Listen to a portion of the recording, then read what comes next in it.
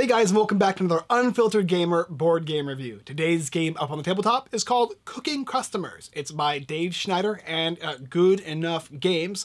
Plays 2 to 5 players, 14 and up, and takes about 20 to 40 minutes. In the game Cooking Customers, you're basically going to be cooking for customers. You'll be having your own chef. You'll be using die to roll to gather meal cards to place on your table. After acquiring enough meals on a table, you'll flip that card over and gain a tip, and your objective is to get 20 points. If you can do that before anybody else, you win the game. But remember, players can only play one card on themselves per turn and one card on another player, and that can sometimes trip you up. Sometimes it's going to remove your cook, or make you roll certain die that you don't want to roll, or force you to re-roll die that you'd rather not. Of course, the die themselves have blanks, they have meals, and then of course fired, and if you get all 4 or 3 or 2 dice, depending on how many you're rolling, on the fired side, you're going to lose your chef and not get any meals. As long as you don't roll that, you'll be okay, but it'll determine how many meals you get to place on your table. After you've done that by playing 2 cards, you'll always have 5 cards in your hand. You're going to pass your turn to the next player, and they'll get their opportunity to try and gather as many meals as possible. Eventually somebody will get the points and win the game Cooking Customers. All right, let's go ahead and take a look at what's on the table.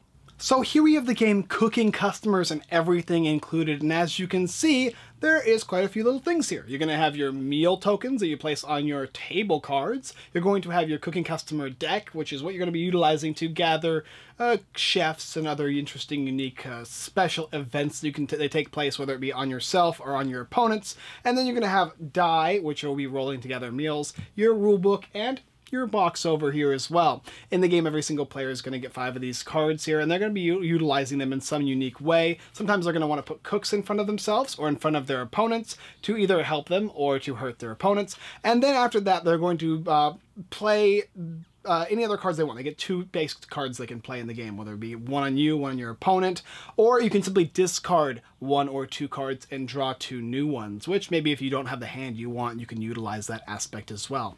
Then you're going to roll dice based on the cook and any special cards you have in front of you, and you're going to gather meals. If it says 3 meals, you're going to take 3 meal tokens and place them on your table, and so on and so forth, trying to gather as many tips as possible, which is that green card, the opposite side of your table. Gathering that 20 will win you the game, and for the most part, that's what you're getting in the game, Cooking Customers. Let's go ahead and show you a round or so, and then I'll tell you what I think about the game. So here we have Cooking Customers and everything included for 2 players set up already. As you can see, everybody's got their 5 cards. They're starting with a table card. This player's got a 7, this player's got a 5. We've got the die here in the middle of the table so people can utilize them. The meal tokens will be over here set aside, along with the 2 decks that are going to be shuffled as well. After you've dealt out everybody 5 cards, then the first player will begin. You go ahead and select that person based on, I guess, who is the last person to cook a meal. And look at the cards in your hand. This player here has a super cook, so he's going to play that on himself. That's one of his 2 actions. And then his final one is he can go ahead and play a card on his opponent or one of his opponents. This one here says roll 2 extra die after your next cooking roll. That's pretty useful. You want to play that on them. Subtract 1 from your next roll. You have supplies you can play on yourself, and then roll 2 extra die after your next cooking roll. So we'll go ahead and play this on our opponent. Undeliverable. That means that they're going to have to subtract 1 die from your next roll. Pretty useful. Then after that, they're going to simply get a chance to roll. And how they do that is they're going to look at their cook, see how many die they get to roll, take these die and roll them. They roll them, and then they're going to add the amount of meal tokens they rolled onto their meal card. This one needs 7 meals, so that's 2 right there. And these are blanks, they'll give you nothing. Fireds will also give you nothing, but if you actually rolled all fired like this, you're going to lose your chef. He'll be discarded, and that could be a really detrimental thing for you. Nevertheless, he didn't do that, so that's good. It will now move on to the next player, and before that happens, this player is going to draw up to his maximum hand size.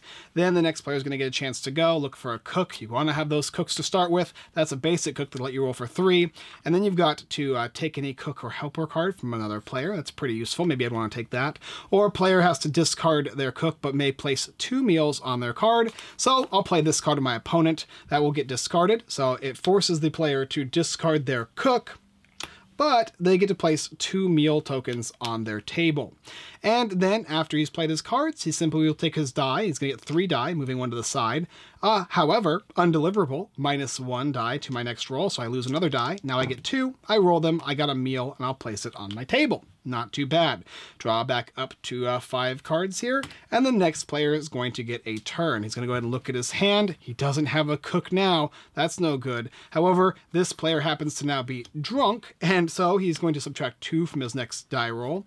And we've got a customer that can hurt another player. We've got some gloves. We'll go ahead and discard a card. Let's go ahead and get rid of one of these guys here, I think. And draw a card in hopes of getting a cook. Well, that didn't happen, so we'll draw an extra card here. And then the next player is going to get a chance to go looking at his hand. Maybe he wants to play roller skates on himself, which doubles the amount of meals on the next roll. And then maybe he'll play a customer on the opponent. Customers are usually bad. Player must discard the current table and all kitchen supplies. But here's how to stop the card. Roll 2 die, and if both say meal, the customer is cooked, and you may place 2 meals. So if I get 2 meals, I don't, then I would save my table. But because that did not happen, I've lost my meals and I've lost the table, which is no good. It's going to be discarded. That could have got me 7 points. Oh, well. And so that's kind of how this works here. This is going to get discarded now because it was utilized. And now we've got roller skates. He has a 3 here, but however, drunk -2 for your next roll. So only gets to roll 1, but I get to double the amount of meals. I got 1 meal, so I double that, and now I get 2 meals on my table. So now I go from 1 to 3. This card's going to go now. He's going to make sure he gets up to his 5 cards once again. Get rid of this as well. And the next player is going to get a chance to go. What does he have now? Stops the better offer card immediately. Pretty useful. Thief, take 1 kitchen supply card from a player. I can play a kitchen supply on myself. Roll 2 extra die. So we'll go ahead and play this one here, which will prevent these cards from hitting me. And I will play a customer on my opponent. This says a player loses a turn and you may take over this player's table. So how to stop this? Roll 2 die, and if they're both meal, it stops. Well, that did stop it.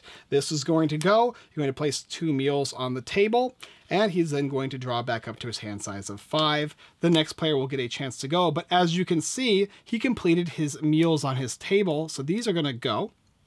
And this table is going to flip over and give him currency. At the beginning of your turn, you're going to get a new table, which will allow you to roll to gather more and more meals, and they're going to give you more and more tips. And that's pretty much how the game goes. There's cards, of course, that stay in front of you. There are cards that play instantly. You've got additional chefs that you can utilize, and cards that can hurt or help you, depending on who and what is being played on.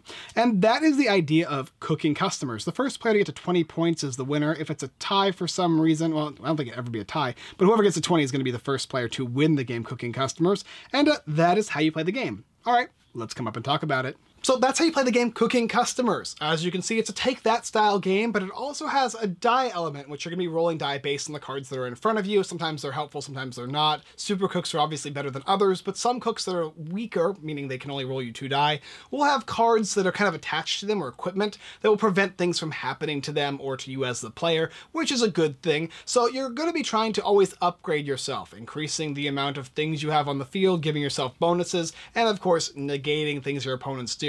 The customer cards are pretty violent. They're pretty needs the bathroom cleaned after they did something. Oh, that's some scary artwork there. So there's certain things that can happen based on what players play on you, but for the most part, the customers are pretty deadly. There's not a lot of caveats I have for the game. I think you pretty much get the idea of how it goes back and forth. 20 points is the winner, getting new tables and drawing cards up every turn. Fired. Does firing happen? It does. It's very rare, but when it happens, it's detrimental to you. And pushing your luck by rolling less die is going to be more likely to get your cook fired than, of course, rolling more die. There's more likely combinations, but the lesser cooks will give you some kind of bonus and whatnot. Always having cooks in your hand is important. If you don't have a cook, it's going to be hard for you to roll die in order to gain the meal tokens to place on the tables. If you don't have that, you're in trouble. For those of you who like take that games or family-style take that games, you're going to enjoy this one. For those of you who like a little bit of die rolling added to those kind of games, you're definitely going to enjoy this game. For me, it's probably somewhere in the middle because I'm not super, like, good at playing take that games. I mean good by the fact that all the people on the table like to team up on me and smoosh me as best as possible. And so I'm always going like, oh, all the things I have are going away and they're not staying with me. So there's a lot of aggressive action that takes place in this game. That's also kind of part of the fun of it. It has a lot of humor on the cards indicating what the customers are doing and how they're affecting you positively or negatively. They also have the different cards that can be used as protective devices. You want to try and secure yourself more than you want to try and mess people over. But the the game forces you to be aggressive because you have to play another card, another player if you want to play that secondary card, and there's almost no reason not to play. Sometimes, personally, I'd rather play multiple good cards on myself, but it doesn't really let you do that, and that could be a negative or a positive because A, it does let you play the game with players. You feel like you're interacting with people because you're kind of forced into it. But B, you're not really able to kind of manipulate your board as much as you may want to based on the cards that are allocated in your hand. So you have to make choices. What card is going to be better to place down? Obviously, I need a cook, so I'm not going to get this card that doubles meals this turn. I'll have to save it for next turn, provided it's still in my hand.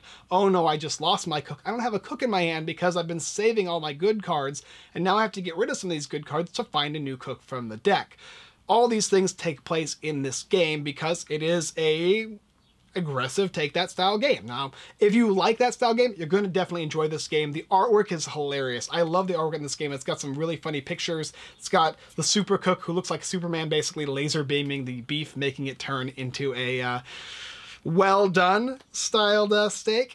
And the tables are also interesting too because you're going to have weaker tables that'll give you less money. You have bigger tables that will give you more. And of course, when you're at 19 and you need only one more point, it's going to kind of allow people to have a catch-up mechanic because a table with 8 or maybe with 9 will give you more money, but maybe somebody else that's a little behind you that needs 4 or 5 can still win the game, which is a nice little touch and take that games as well. You never really know who's going to win until it comes down to the very end of it. There is a little bit of possibility of snowballing, but it's not as much as normal take that games have. Overall, game's solid. I enjoyed it. I think you guys are probably going to enjoy it as well if you like to take that style theme. Those of you who are interested in families and that kind of stuff, those of you who have a family and are interested in these type of games, it's a solid buy for you as well. If you're looking for more something strategic, a little less luck-based, because there's a lot of card drawing in this game, there's a lot of die rolling in this game, you're never going to be able to fully protect yourself from what may occur, whether it be by your opponents or whether it simply be by blind luck. Rolling all those fires over and over again is definitely going to irritate you if it happens, which is not completely likely. I think I've gotten 1 or 2 cooks fired in the 3 games I've played, so, you know, don't be too worried about the aggressive nature of the game itself. Just the other players messing you up in cooking customers. All right? Outro. Alright guys, thanks for watching another Unfiltered Gamer board game review. If you like this video, go and check out those other videos here on YouTube. Like, subscribe, and comment. Hit that little notification bell at the top too. It'll inform you of when we make more videos, which I'm sure you want to watch. No, you want to watch. Push the button. Or don't, whatever, it's fine, it's fine.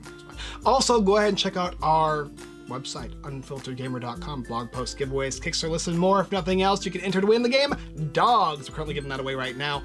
It's really fun little worker placement tableau management. It's a tableau management game which you're going to go around a board collecting dogs, and it has some interesting applications to it as well by Great Mass Games. And our friends, everythingboardgames.com, the giveaway geek, and Ferdinand, the cardboard stacker. Also, don't forget to check out our friends at Show Me How to Win. They'll be creating their next season, so you should go ahead and watch their old season if you haven't seen it yet. Jackie does some great work along with her Meeple ladies. Really, really fun walkthrough videos. I support all these guys entirely. They do great work, even more than probably my own site. Now, maybe not the video portion, because I'm a master.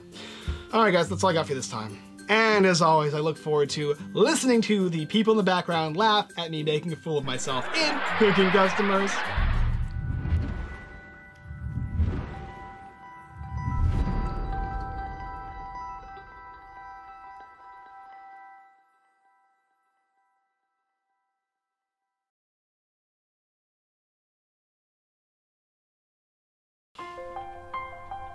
I don't understand why they won't push the notification bell. I just want them to like me. I just want them to like me.